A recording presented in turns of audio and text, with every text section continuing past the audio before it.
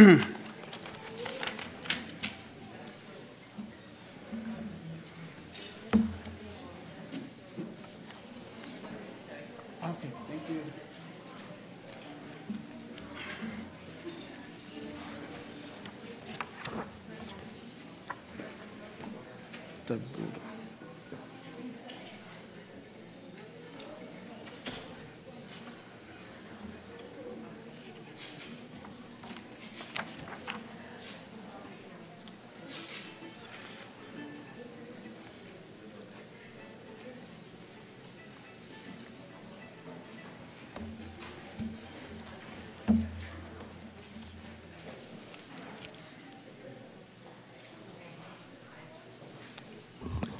Morning, church. Happy Sabbath.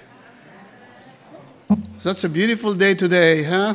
It's cold weather, but because of the heat from the sun, it makes it feel perfect. Okay, announcement for today. Church budget update. Our projected monthly budget is $5,900. As of December, we received so far $2,108. I encourage everyone to continue to be faithful in giving our tithes and offering to meet our budgets. Prayer and Vesper meetings. Everyone is invited for our prayers and Vesper during midweek, and Vesper on Fridays, and same time, 7:30 p.m. Today we have AY program, Adventist Youth. And please read your bulletin. It's all in here. Adventurer Club, 1:30 to 3 p.m.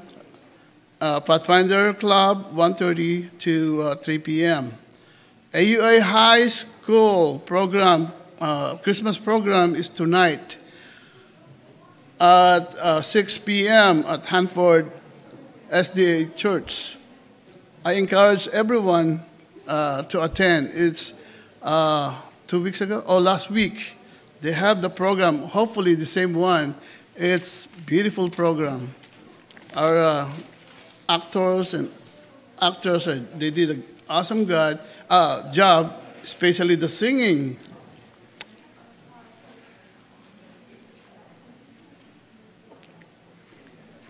This is a heads up. General potluck, December 18 and 25. Bring your specialties, the menu that you love to share to all of us, especially that Christmas Day, December 25th. Once again, we're going to have a potluck.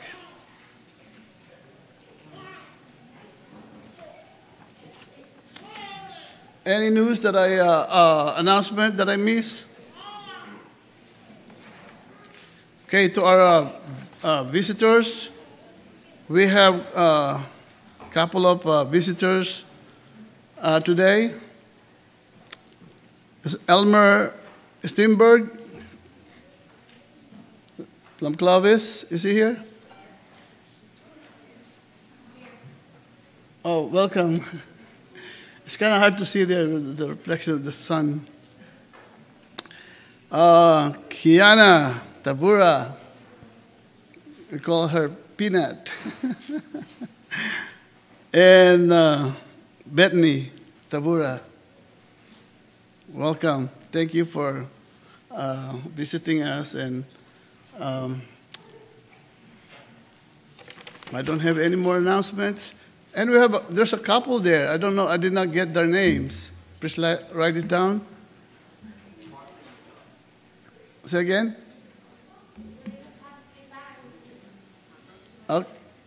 Okay, welcome. Okay, welcome to our church.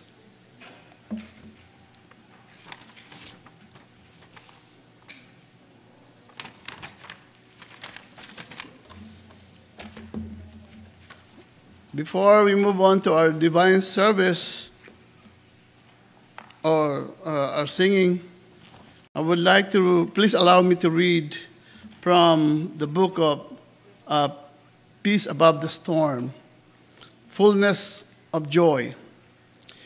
In a view of glorious inheritance that may be his, what shall a man give in exchange of his soul? Matthew 16:26. He may be poor, yet he possesses in himself a wealth and dignity that the world could never bestow. The soul redeemed and cleansed from sin with all its noble powers dedicated to the service of God is of surpassing worth.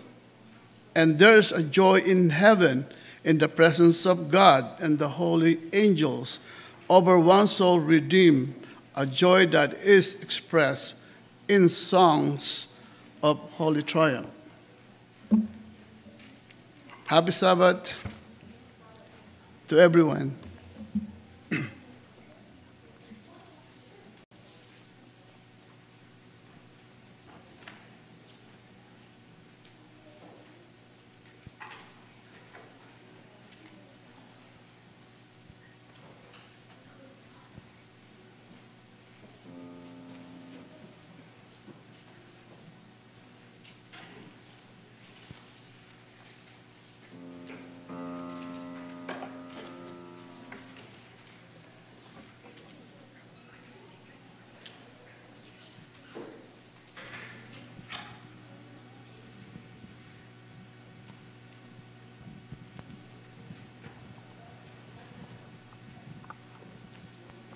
Test mic.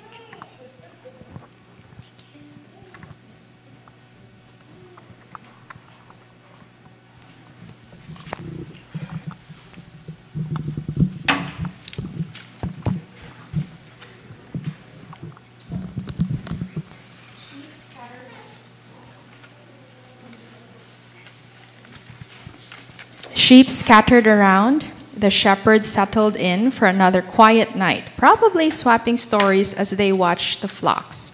Then, in a divine moment, God burst into the night. Angels appeared, singing songs and speaking of the Savior's birth. Angels we have heard on high reminds us of this amazing night. Please join us as we sing.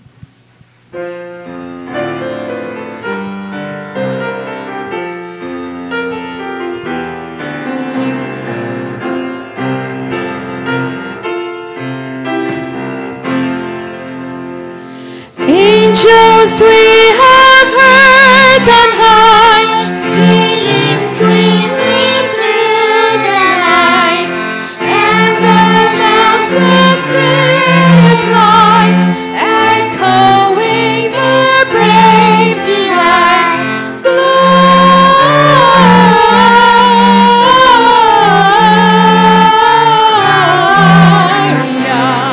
in excelsis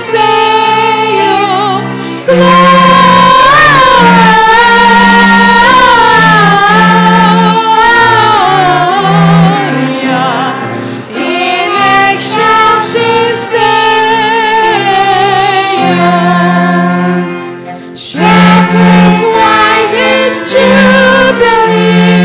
Why these songs of happy cheer? What great brightness did you see? What glad tidings did you hear? Gloria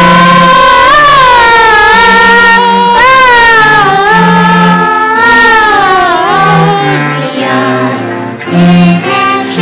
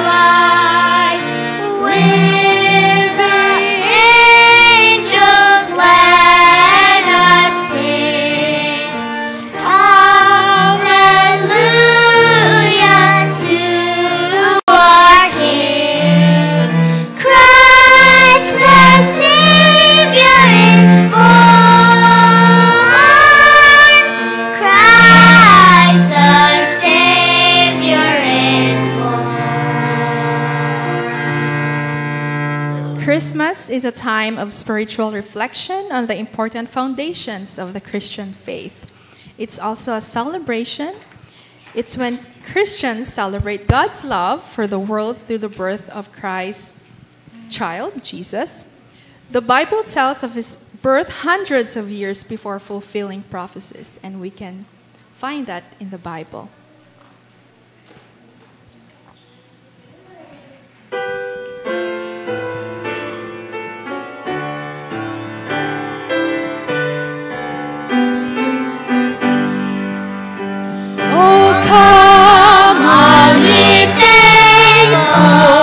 Joyful and triumphant, oh come ye to Bethlehem. Come and behold him, born the King of angels. Oh come, let us adore him. Oh come, let us adore him.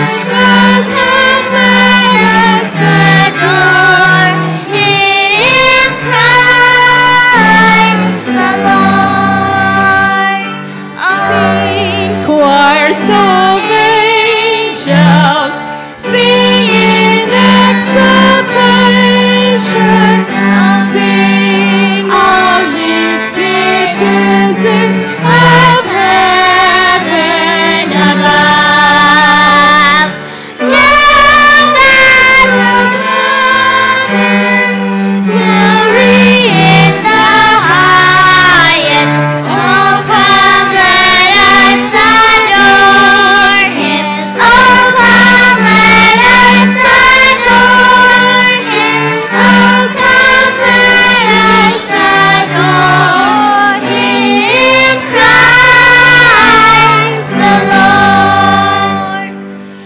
Ye lords, we greet thee, for this happy morning. Jesus, thee be glory be given. Word of the Father, now in flesh appearing. Oh come, let us adore him. Oh come, let us adore him. Oh come, let us adore him, Christ the Lord.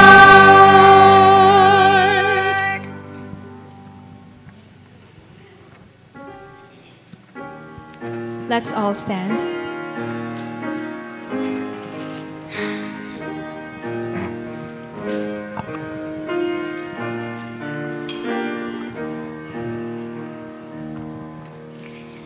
Holy, holy, holy, holy is our Lord. Holy, holy, holy, holy is our God.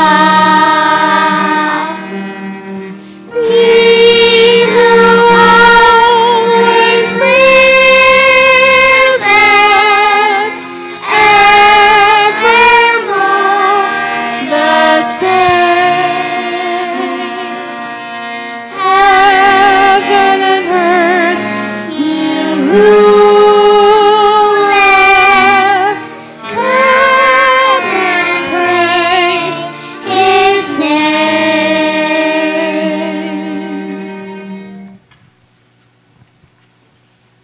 Our Father in heaven, we come into your presence with grateful hearts for the way you have blessed and sustained and provided for us through the week, and how you have brought us to this place to be together in your house on your holy day to worship you. I pray that you give us receptive hearts so that the messages that come through in the songs, the stories, the prayers, the message will sail home to our hearts today, we pray.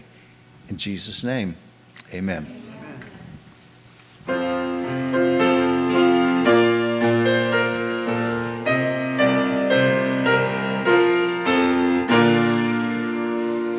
Angels from the realms of glory, wing your flights o'er all the earth.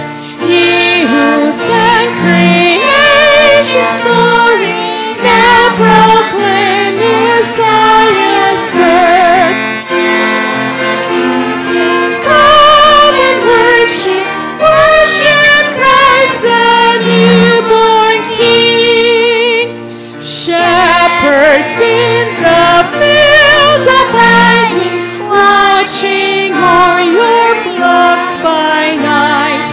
God with man is now residing, yonder shines the infant light. Come and worship, worship Christ the newborn King.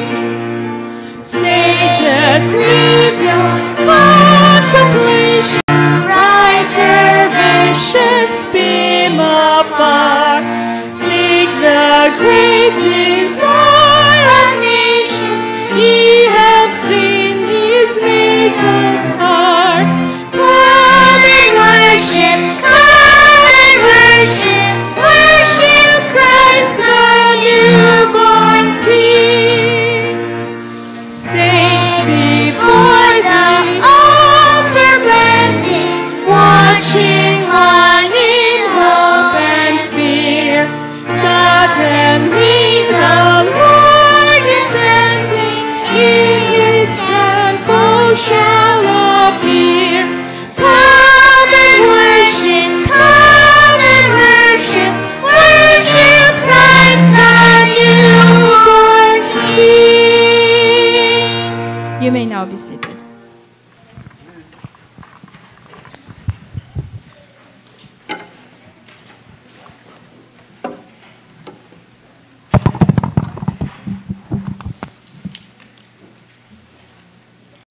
Good morning and happy Sabbath, everyone. Happy Sabbath.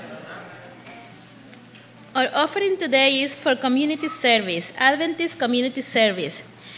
If, this is to meditate, if your church or church disappear today, do anyone other than members even notice? Our neighbors are numerically or associates and special friends. They are not simply those who belong to our church or who think as we do. Our neighbors are the whole human family. Community service is God's invitation to do amazing things with Him. Hard times come in all shapes, sizes, colors. An Adventist community service is responding to individual needs, developing relationships, and committing to make a difference in people's lives. Adventist community service supports community outreach programs by funding development projects that make a major impact in your communities. For example, a washer or a dryer serves thousands of homeless to bring dignity and value to their life. A shelter provides protection and offers hope. A portable shower trailer prepares someone for a job interview, and so much more. I had just lost my son Christopher to cancer. The church could not bring back my son to me, but what they did was they brought my life back to me. For even the Son of Man came not to be ministered unto, but to minister and to give his life a ransom for many. By supporting community service, you can make a lasting impact and know that your dollars are going to something that is making a difference in somebody's life. May the deacons come forward.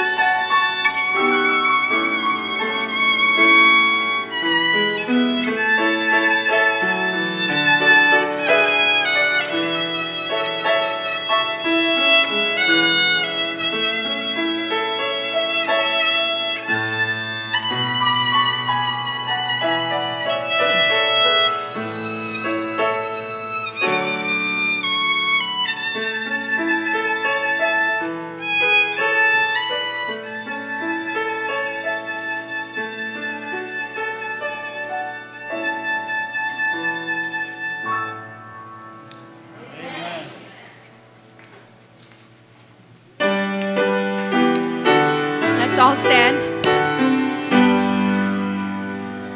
Praise God from whom all blessings flow. Praise Him, all creatures here below. Praise Him above the heavenly host. Praise Father, Son, and Holy Ghost. Amen.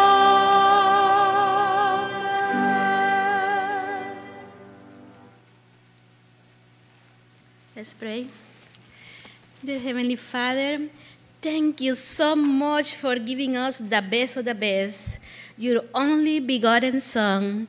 Thank you so much that we all cover with His blood. At this moment, Lord, we ask for a special blessing for our little tokens, the tithes and offerings. Please bless them. So make the people know that you are God, that you love them, and you are coming soon. Thank you so much. Please help us to give you the best of our life. In Jesus' precious name we pray. Amen.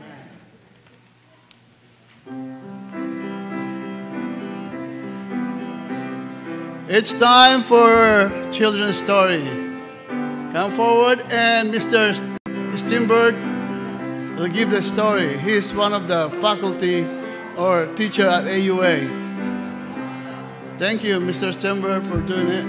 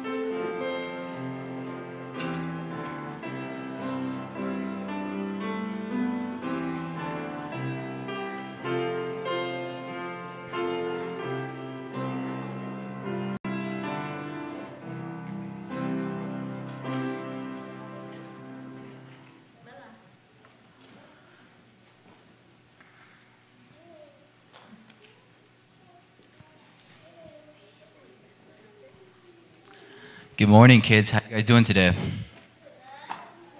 Good. That's awesome. All right. How many of you guys have ever been to camp meeting? Anybody here been to camp meeting before? All right. We got a couple. All right. So when I was just about 4, all right, I was just about to turn 4, I went to camp meeting in a faraway country called South Africa. All right. And this country, not exactly the safest place to be at all times. And I was at camp meeting, and I had just barely finished my children's program, and I don't understand why. It wasn't the smartest decision I've ever made, but I decided to leave the tent I was at and start walking. And right outside the tent I was at was a giant gate. And this gate took me outside onto the side of the road. And for whatever reason, I still can't understand, but I started walking. And I'm walking, and I'm walking, and I'm walking. And all of a sudden, I realize I have absolutely no clue where I am. All right, I'm on the middle of the road, well, on the side of the road. In the middle of the road is a bunch of cars flying by, nice and fast. And I don't know what I should do. Should I turn around? Should I keep going? Should I try to cross the street? I have no clue. Well, luckily for all of us, we have a God in heaven that cares. And my parents had taught me that whenever something bad happens or whenever something good happens, no matter what, to always pray. So right there, I got down on my knees and I prayed. And I asked for God to keep me safe and to tell me where to go. And I felt impressed to continue walking. I continue walking and continue walking and continue walking. And once again, I'm starting to get scared again. And the cars are still whizzing by, nice and fast, and I still have no clue where I am. So once again, I got down on my knees and I started praying. And I prayed the exact same prayer. And once again, I felt impressed to just continue walking. And I did. And the cars continued to whiz by. And it almost seems like it's getting busier and busier. It almost seems like I'm in the middle of a city now. And once again, I'm getting scared. So what should we do when we're scared? I got down and I prayed to God. And I prayed again. Lord, please help me to get to where I need to be safely. Keep me safe and tell me where to go. And right after I finished that prayer, I still remember this feeling like it was yesterday. I felt impressed that everything was going to be all right, that I was almost exactly where I needed to be. I continued walking for a little bit, and pretty soon I come up to a gate that looks a lot like the one I had left however many minutes before. And right when I walk in, a family member was there waiting for me. They didn't even know I had decided to go on my own journey into not great places. So kids, I want you guys to always remember, no matter what, no matter if it's big or small, all right, if it's dangerous or safe, doesn't matter. God always cares, and no matter what, we can always pray to him, and he will always help lead us in the right direction. All right, you guys can have a seat.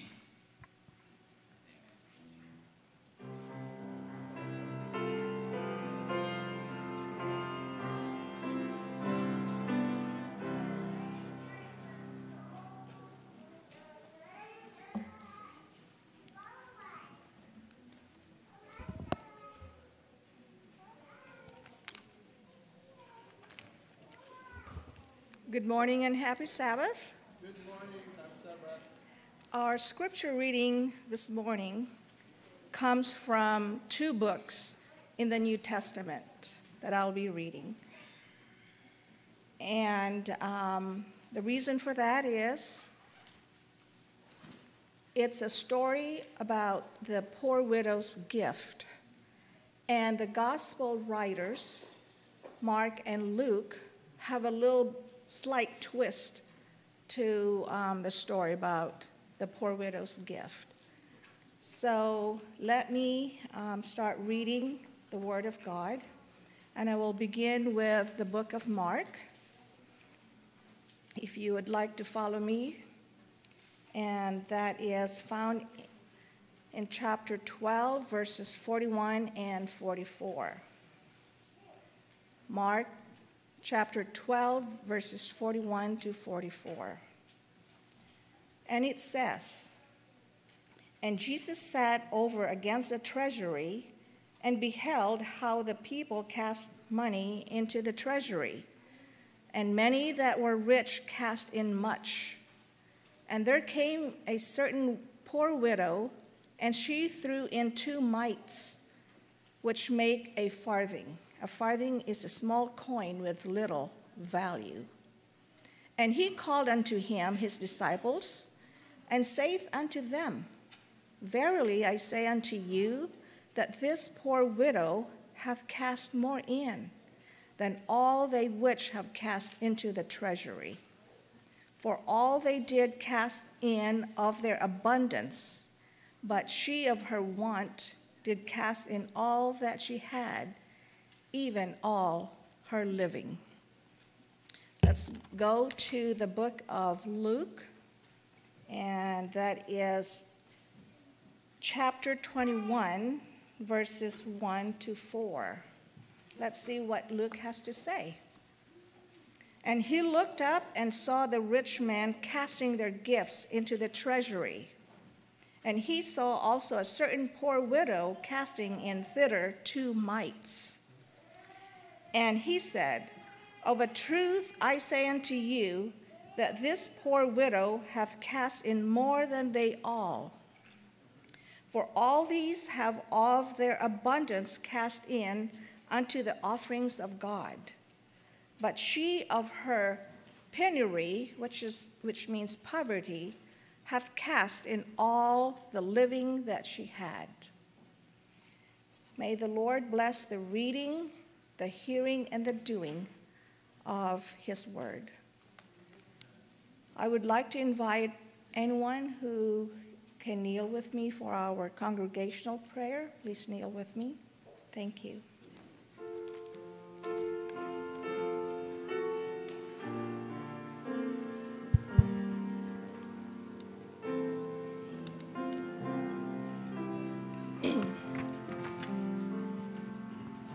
Spirit of the living God, fall afresh on me.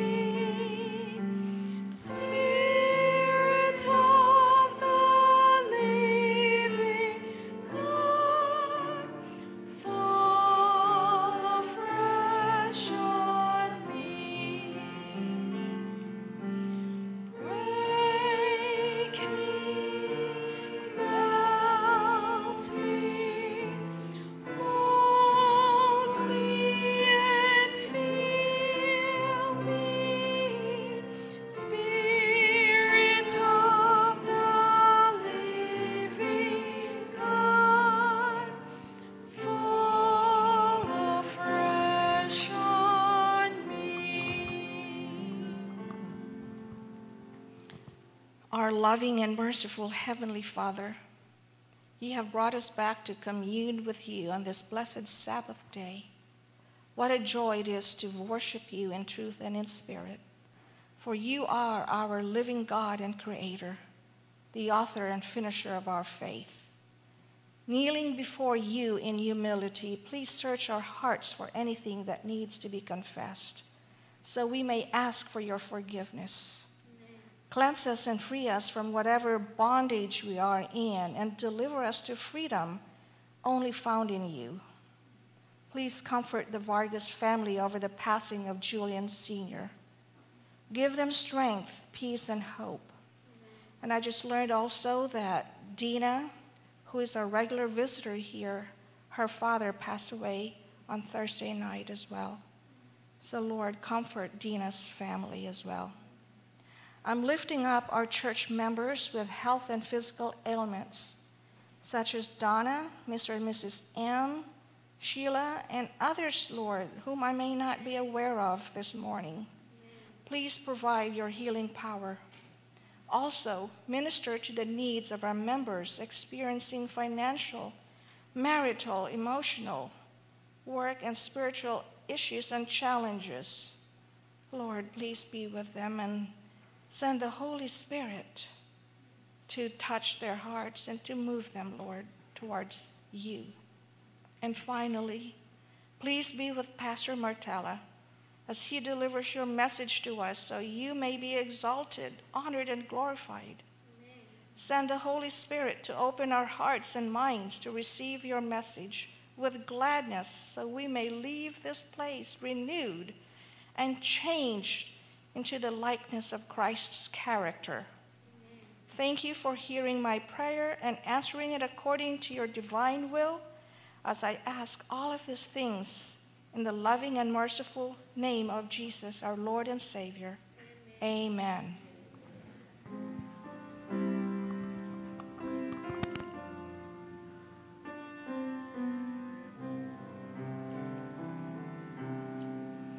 I cast all my cares upon you. I lay all my burdens down at your feet. And any time that I don't know what to do, I will cast all my cares upon you.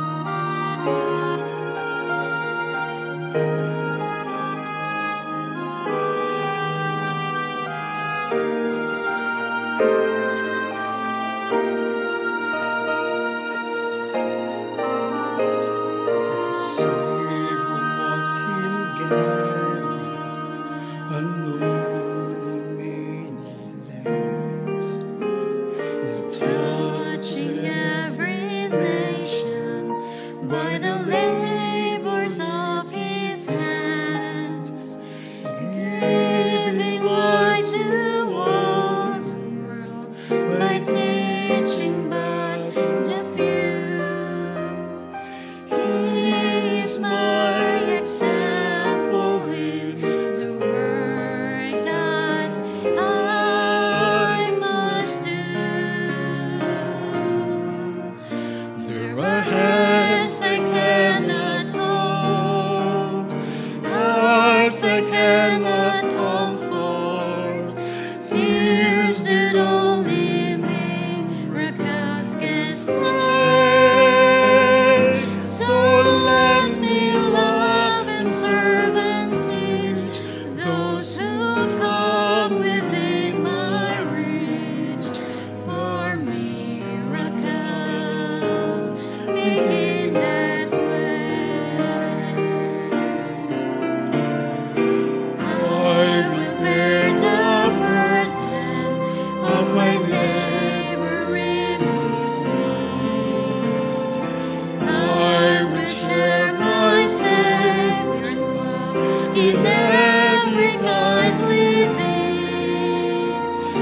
He will magnify my efforts, and I'll understand that by this His moments him to things are brought to pass. There are hands I cannot hold, hearts I cannot comfort, tears that only miracles can stand. So let me love and serve and teach those who've come within my reach.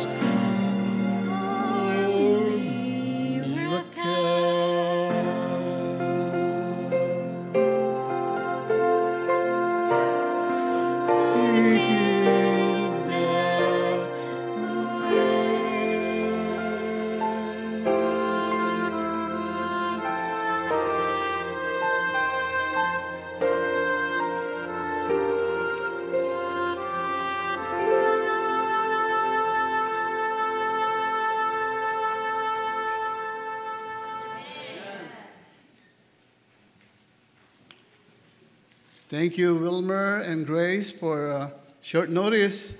The original supposed to be is Julian Vargas, but his dad passed away a couple of days ago at the age of 95.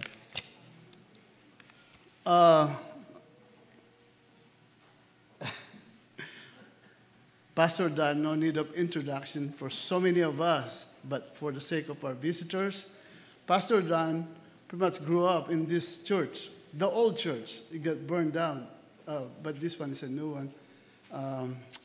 His beautiful family is over there. A beautiful wife, Linda, and the son, Jeffrey, Eva. They have 4 children. Their name is Do Re Mi. Sounds like a music to me. Do. Oh, Fa, the new. And you have another one, Noah. Do, Re, Mi, Fa. No, it's not included. Different family. Yeah, Pastor Dan is he loves God. He loves to serve. He served for a long time. He just recently retired, the pastor, but pastor never retired. Pastor is always pastor. He's not even, he just accepted leadership position here, but he's already acting. He's already attending board meetings, vespers, and midweek prayers, and so on. He loves to serve the Lord. Thank you very much. Such a blessing for our church that they came back here. Amen?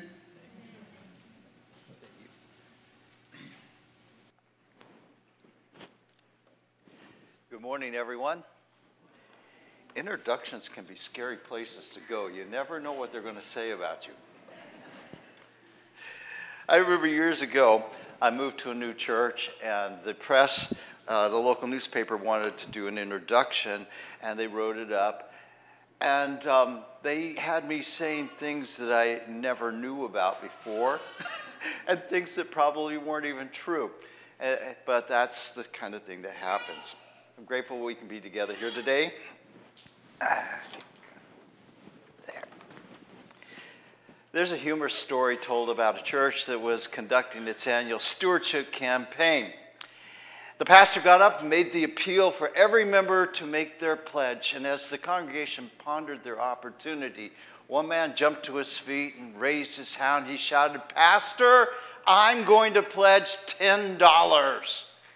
At that moment, a chunk of plaster from the ceiling came down and hit him on the side of the head. A little startled by the nudge from above, the man jumped to his feet once again and sputtered, "I'll make it $1,000. To which the pastor said, "Hit him again, Lord." It amazes me the things that churches will do to get people to give money, to give more money. Many years ago, I heard about a church that didn't have offering plates. They used a clothesline instead. And this is the way it would work. There would be a deacon on each end of the pew with the end of the clothesline, and they would move this thing over the heads of the people.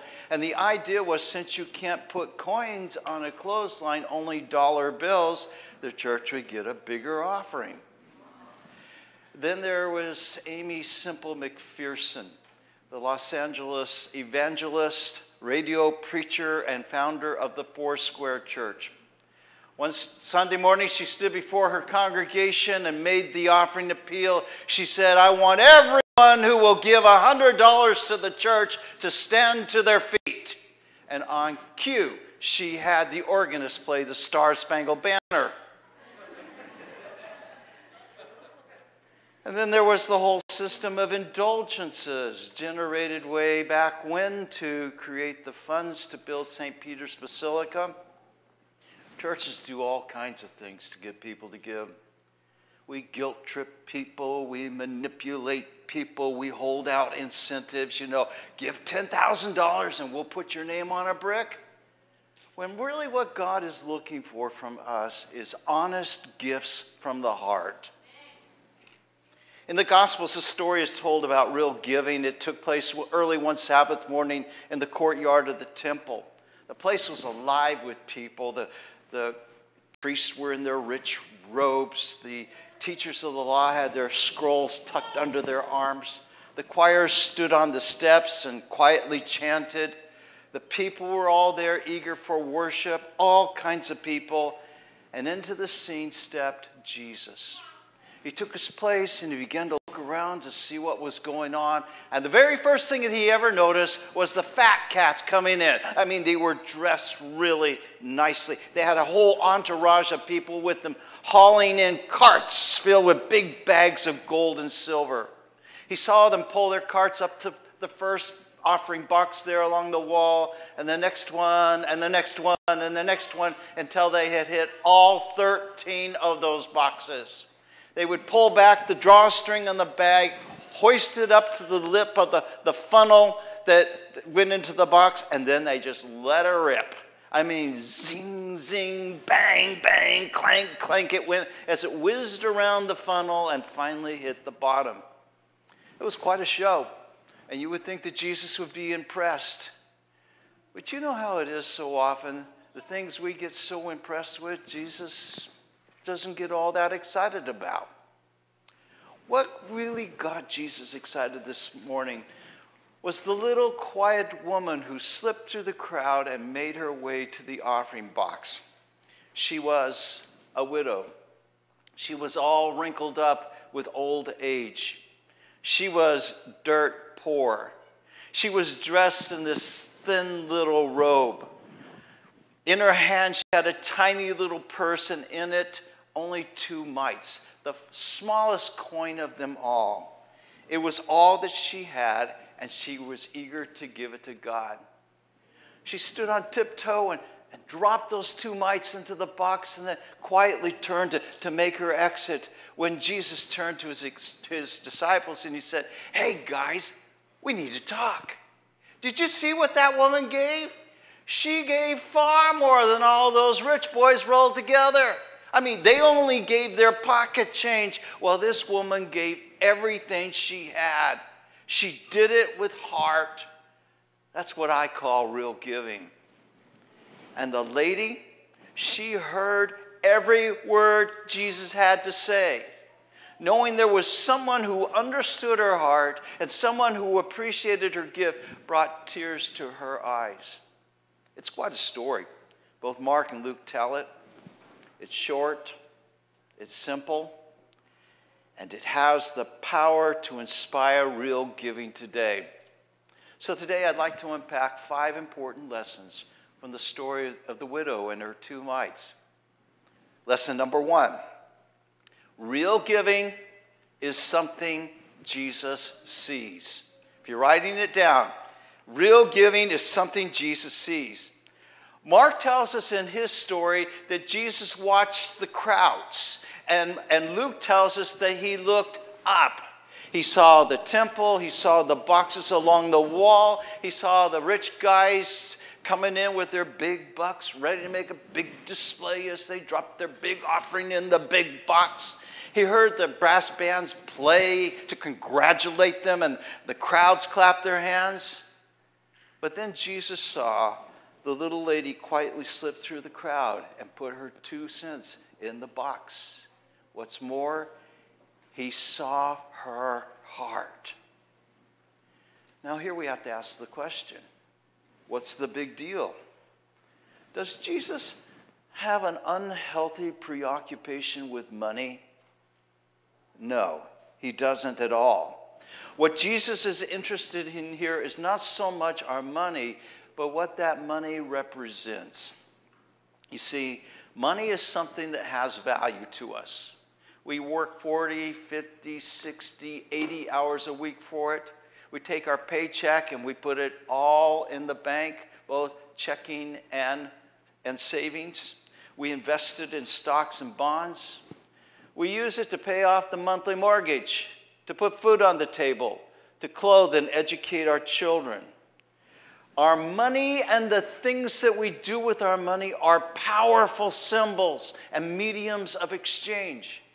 And when we take our time, our talents, and our treasures, and we give them to God, we in essence say, "God, I love you. You are the most important thing to me.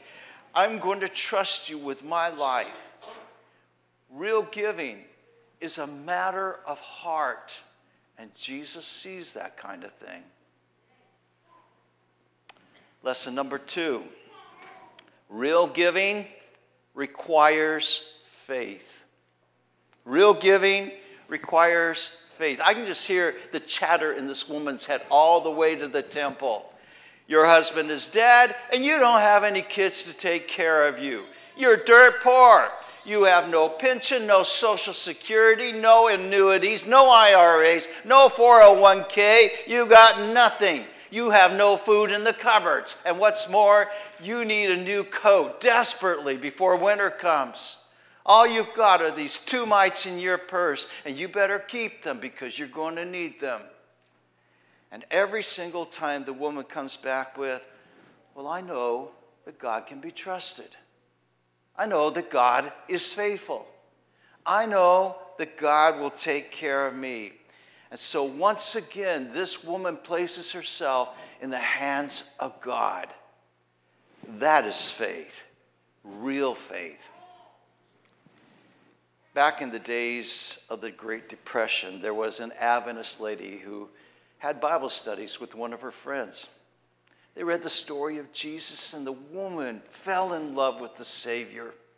They studied about the 7th-day Sabbath, and the woman embraced that. They studied about healthful living from the Bible, and the woman made some lifestyle changes that were very important. And then they studied about Christian stewardship, how both the tithes and the offerings belong to God. And it was at this point that the Adventist lady got really nervous, because she knew that her friend and her family were struggling through hard times.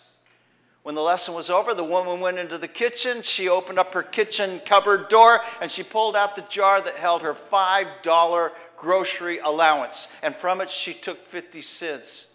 She said, you know, it costs 40 cents to get to church on the bus, and I'm not going to be able to make it. So here, take the 50 cents and take the tithe to church for me. Like the woman in the story, she decided to just trust God and see what would happen. Well, the next week they got together for their Bible study, and the woman met her Adventist friend at the door, and she said, you know what? God has opened to me the windows of heaven. Right after you left last week, a dairyman showed up on my doorstep saying, could you use some skim milk? Evidently, the price of milk has dropped so low, it's not even worth selling. So every morning, he drops 10 quarts of skim milk on my doorstep when he's on his way to town to sell cream to the butter factory. Next week, the two women got together for their next Bible study, and the woman met her at the door and said, you're not going to believe this. God is still opening the windows of heaven. There's a man down the street who has a great big apple orchard, and he can't afford to hire anyone to come pick those apples. So he told me to come help myself. My basement is overflowing with apples. I'm making applesauce and apple butter and apple cider and apple fritters and apple cakes. I have more apples than I know what to do with. The next week, they got together for their next Bible study. And the woman said to her Adventist friend, God is opening the windows of heaven even wider. The other day, the bank president called, and I just knew he was going to foreclose on our house because we have not been able to keep up with the monthly payments. And the bank president said, Mrs. Jones, I understand your husband is a painter. We have been foreclosing on so many houses these days, and we cannot sell them until they're painted. Do you think your husband could paint the houses for us? We will pay him very well.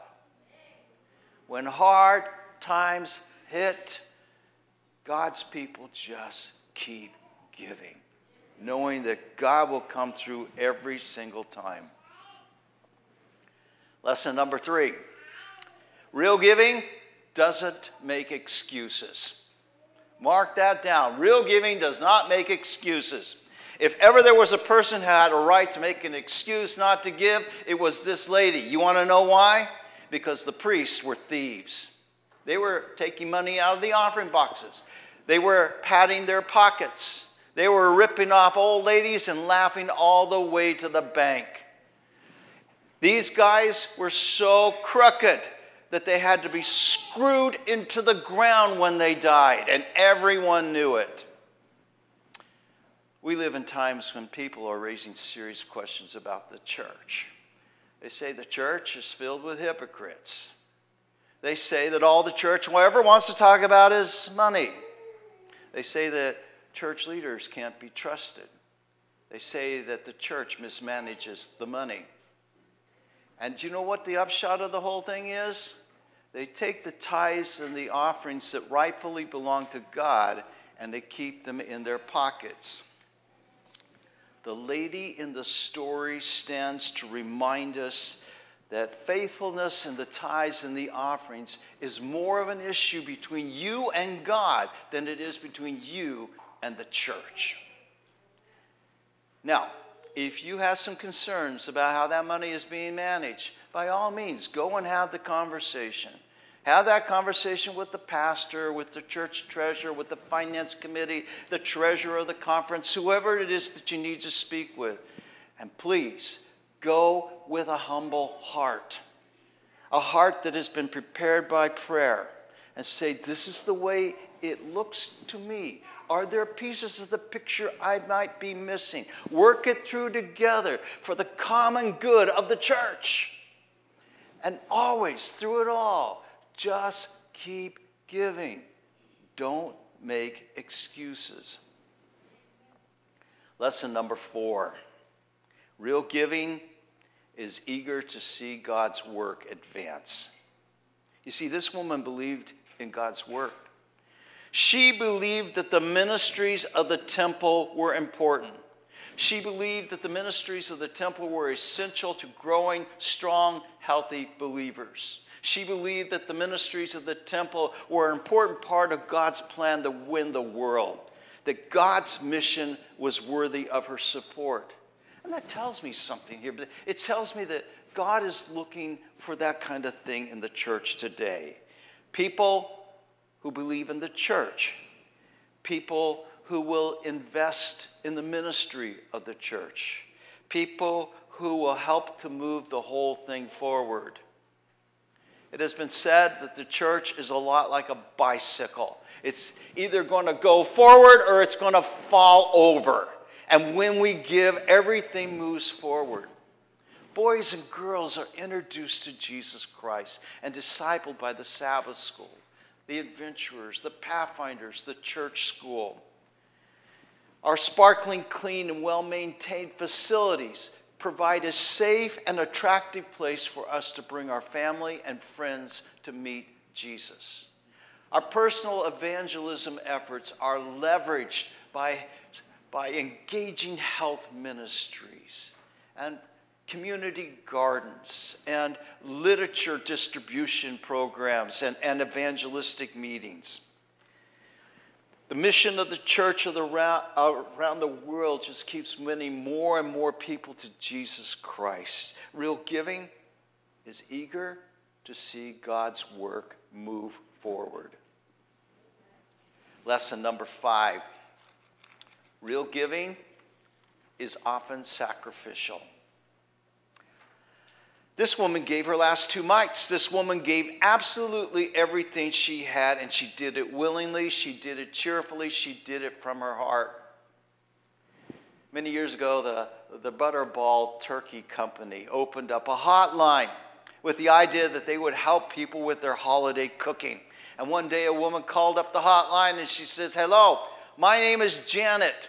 And I've had this turkey sitting on the bottom of my deep freeze for the last 23 years. What I want to know is it okay to eat?" And the lady said, "Janet, I'm happy to tell you that your turkey is perfectly safe to eat. There's just one thing. It won't taste very good." "Oh, well," Janet said, "I guess I'll just give it to the church then." When we give, God is not looking for the leftovers. He is looking for gifts that are given from the heart, gifts that are often sacrificial. That is absolutely one of the clearest lessons in the whole story of the widow and her 2 mites. You see, the wealthy snobs that traipsed through the temple only gave their pocket change, while this woman gave everything she had. There was nothing left. There was nothing left to buy an old coat at the flea market so she could get through the winter. Nothing left to buy a crust of bread to quiet the growling in her stomach. Nothing left for that once-in-a-lifetime Mediterranean cruise. Nothing. She gave everything she had to God. She gave sacrificially. Byward Parks tells the story of the time when he was invited to preach for the dedication service of a brand new Seventh-day Adventist church in Romania. Hundreds and hundreds of people showed up. Everyone was so excited that they could finally have a church home of their own. There were women with scarves around their heads that laid mountains of flowers on the steps. The choirs sang beautiful anthems of praise and thanksgiving to God. The poets recited lines written especially for this occasion. Community leaders and church leaders each got up and made speeches. It was a wonderful time of praise and fellowship. At one point, Bayard says that his interpreter leaned in close and whispered, "You see that man over there with the worn tweed cap clasped tightly in his hand?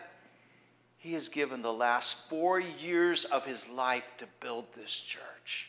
He has given everything he has to help build this church. Then he lowered his voice and said, look at his feet. He has given so much to the church that he had to borrow shoes from his neighbor just to come to church today. Sacrificial giving is something I struggle with. Maybe you do too. I struggle with it because I'm a selfish pig. I just want to keep it all for myself. But the other challenging piece in all of this is, how do you define sacrificial giving? Where do you draw the line between, this and that? I've struggled with that. And here's what I've come to. Sacrificial giving brings to me the opportunity to give up something for myself because what I want for God is far more important. Let me say that again. Sacrificial giving brings to me the opportunity to give up something for myself because what I want for God is far more important. 20-some years ago, I was invited to become the pastor of a brand new church plant just north of Boston. Wonderful church, wonderful place to live. We had first-generation immigrants in our church from Africa and Europe and the Caribbean and Central America and South America, the islands of the Pacific, the Far East. We even had a Filipino or two in our church. Wonderful people, but they didn't have much money and the cost of living was high, and we didn't have a church of our own. We wanted a church of our own where we could worship God and do evangelism and have fellowship together. And finally the time came for us to prepare for that opportunity. We had a capital campaign and we asked everyone to go home, get on their knees and ask God what kind of miracle he wanted to work through them. Well, since I asked my members to do that, I had to do it myself.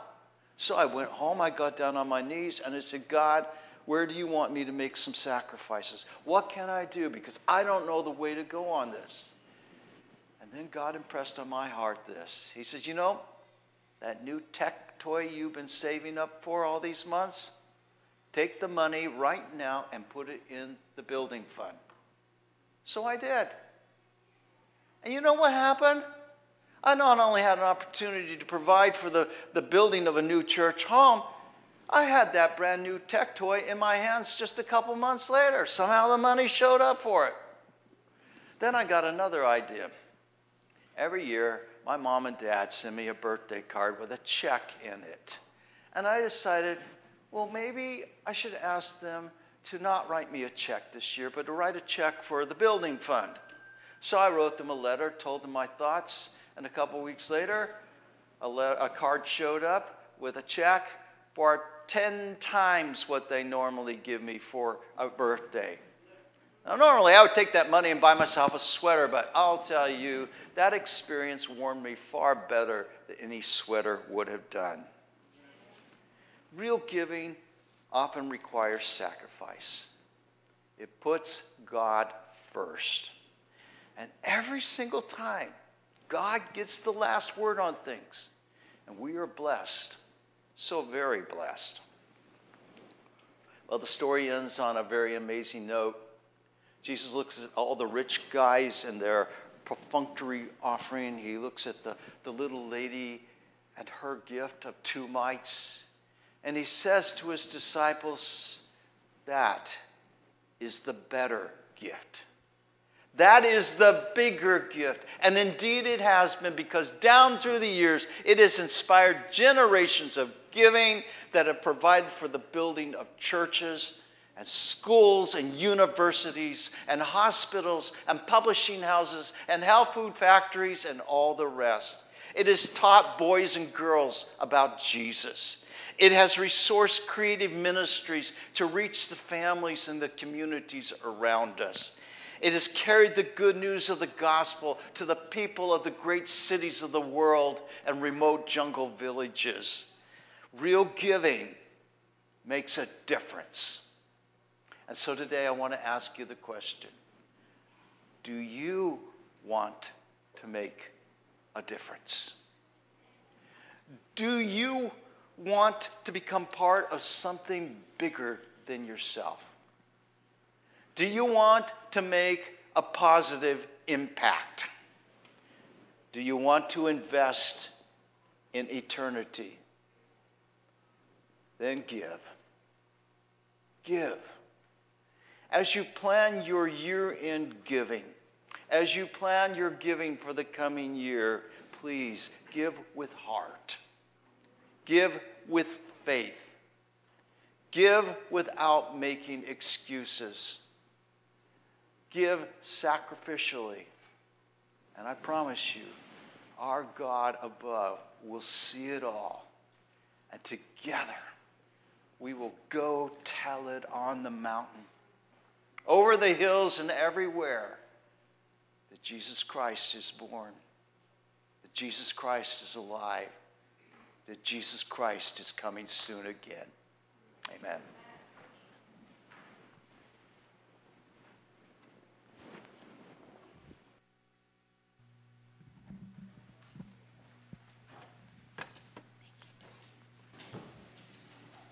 Testing.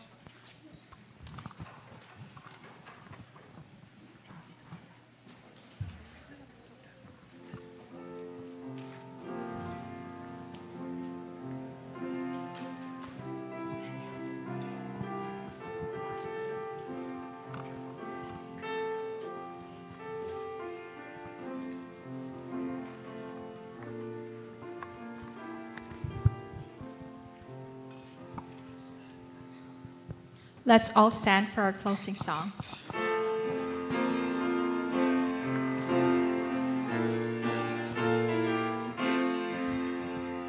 Go tell it on the mountain, over the hills and everywhere. Go tell it on the mountain that Jesus Christ is born. While shepherds kept their watching, or silent flocks by night, behold, throughout the heavens there shone a holy light.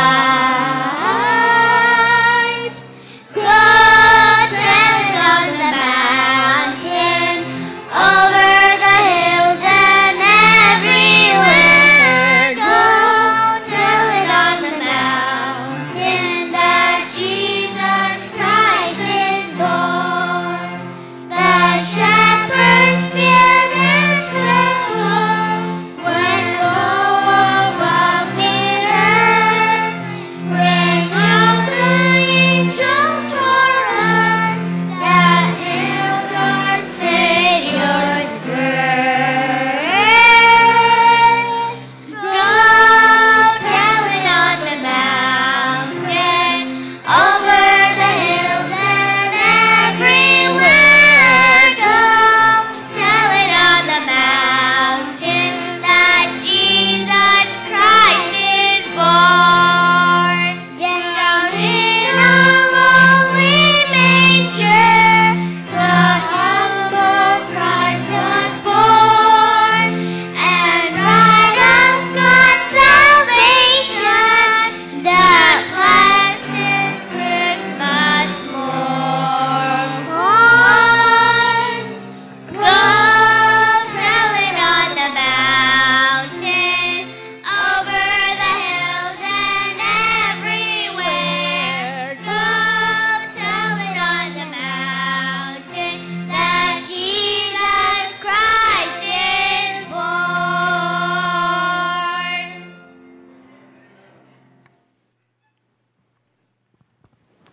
Lord, thank you for the blessing of being here together with you today. Lord, inspire our hearts to give in total dedication to you, our lives, our talents, our time, treasures. May we honor you in every aspect of life and tell it on the mountain, the good news of Jesus. In his name we pray, amen.